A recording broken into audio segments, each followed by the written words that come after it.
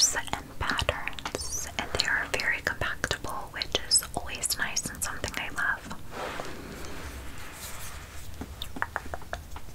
They have 6 hours of playtime, seamless Bluetooth pairing, more base and more of a compact design. It has a great, nice noise isolating fit, and all of these features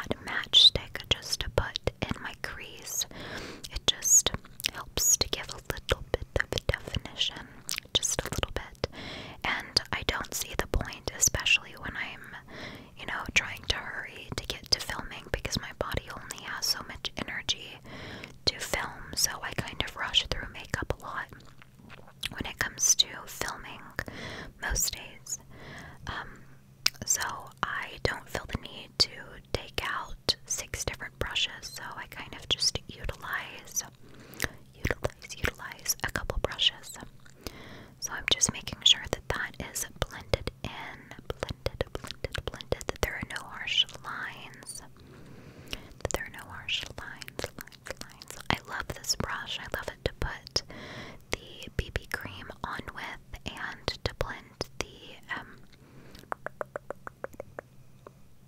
matchstick out with. So I am now just taking what's kind of left over on that brush down my neck to make it all blend. Now I'm taking this NYX contour and light kit, contour and light kit. I just got this around a month ago, I want to say, so I've only used it a few times, but they have a really great ashy shade that I really use to carve out my face. If I'm wanting to take the time to do that. So now I am taking a Morphe brush, taking that ashy shade, kind of contouring my nose and deepening up that crease. I really don't like doing eyeshadow. It feels like kind of tedious work on my joints sometimes, on my finger joints, and it can hurt them. And I used to get styes all the time in my eyes, and I really found out that when I stopped wearing eyeshadow and eyeliner, that I really stopped getting them. So I just do bronzer most of the time on my lid. Now I'm just kind of blending out that powder, kind of softening it with whatever's left over on that brush, making sure that there are no harsh lines. I'm making sure that there are no harsh lines. Just kind of stippling that into my face. Just kind of stippling it out into my face. Now I'm going to take my favorite bronzing brush. It is the Wet n Wild, I believe, powder foundation brush, and I've been through like 3 of them. I love them. So I am just going in with that contour shade and just kind of stamping that lightly on my face, just to kind of further deepen up the hollows of my cheeks, and then to kind of put what's left on the apples of my cheeks. We all know that I got some chubby, broad cheeks, so some people like to shy away from bronzer on the apples of their cheeks, but I love my very broad cheeks. I just have really broad face features, so I like to, put a little bronzer on there, even though that's not everyone's cup of tea. So now I'm taking whatever's left on that brush and just taking it down my chest, because when filming with these harsh ring lights, I just, want to make sure everything, just to make sure there isn't any harsh lines anywhere. So now I'm taking that same brush and that shade that I used out of the NYX palette and brushing that on my lower lash line, just to give it a little something, Again, just blending everything out, blending everything out, out and down the neck, out and down the neck. I've been breaking out with folliculitis so bad, and I'm just really tired of it. And I have a bad breakout on both sides of my neck right now, so that's a bummer, but it is what it is. So now I am taking my favorite NYX lip liner in the shade Nude Beige.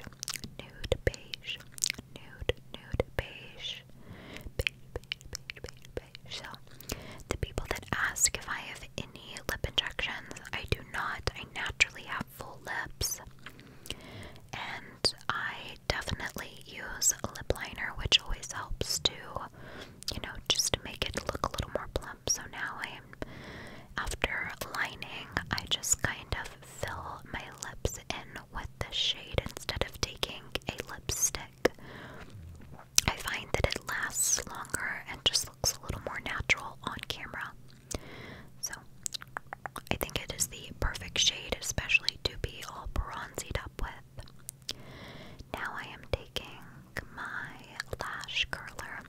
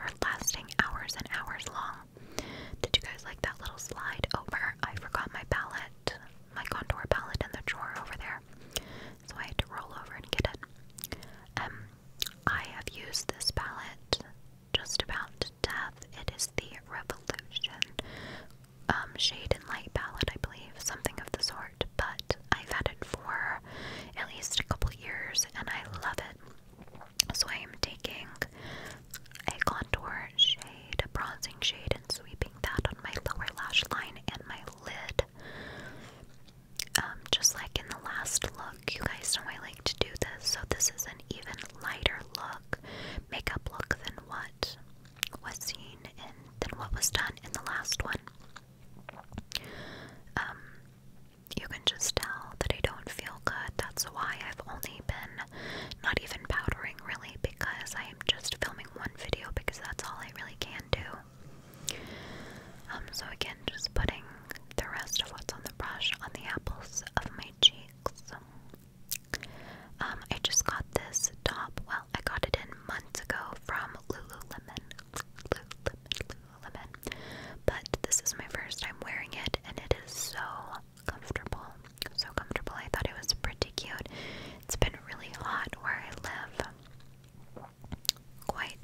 quite warm, so just bronzing up with what's left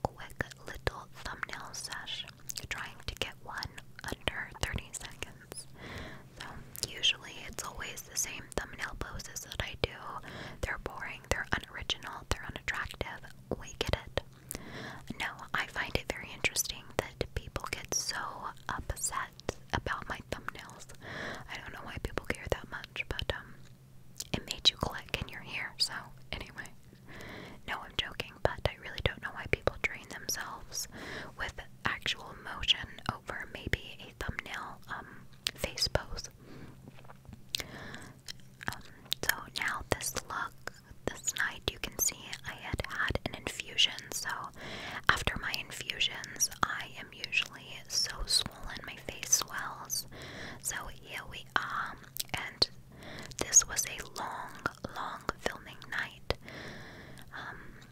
So, like I said, I use powder most of the time for a really long filming night. So you saw me go in with that Charlotte Tilbury Flawless Hollywood filter. Then the It Cosmetics Illumination BB cream. And now the Tarte Shape Tape. Again, really cute makeup faces. Really cute makeup faces. I actually had on, usually when I get ready for videos, I have a show going because I start filming usually around midnight and don't get done till about anywhere from 5 a.m. to 7 a.m. And I'm using my Beauty Blender from Beauty Blender. But I've really been liking to use that It Cosmetics Flawless Filter brush when using that It Cosmetics Illumination BB cream, because I feel like I have gone through that Illumination BB cream so quickly. I usually don't go through a tube that fast, but I feel like to get any type of coverage, using a brush, number one, is best, but then number two, I have to go in with a couple layers, and it's not even like I want a full coverage look, so I will say that's the downfall. That is the downfall of that product. Now I'm taking my Fenty Beauty Matchstick. You guys can tell it's my go-to. It never ever does me dirty and turns me orange. I am very, very fair-skinned, especially with being anemic, and I have really intense red undertones to my skin.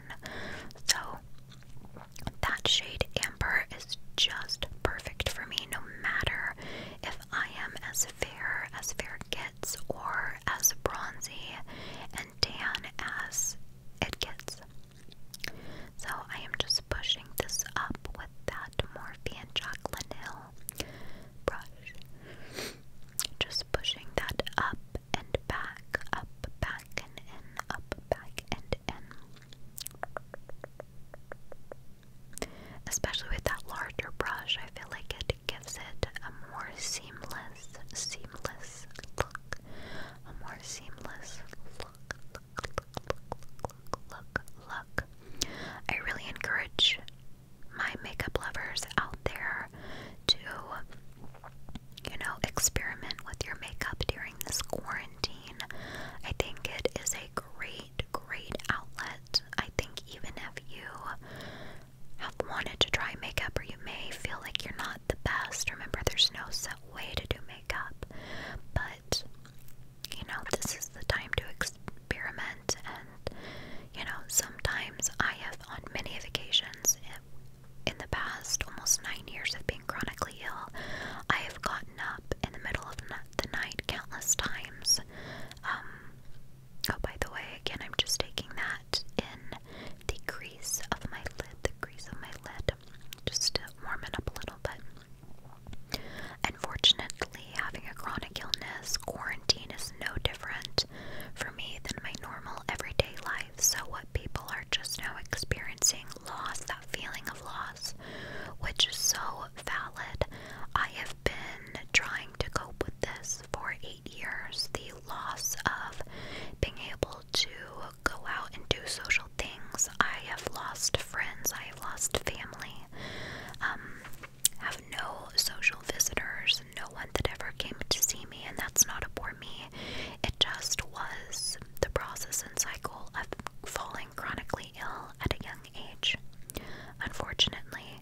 And so I encourage you, if you haven't always understood a chronic illness, a person in your life that has ever suffered with a chronic illness that you've never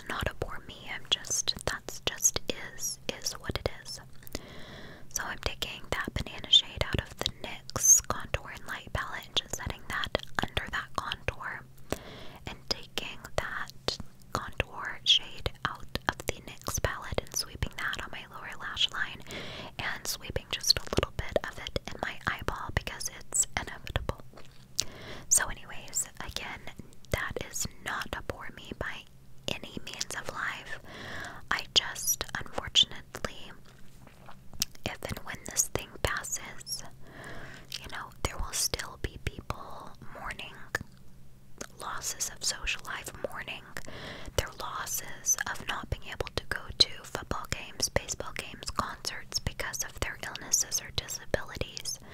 So, anyways, I hope that we can just support and uplift and be there for one another. And no matter, everyone is feeling a sense of loss right now.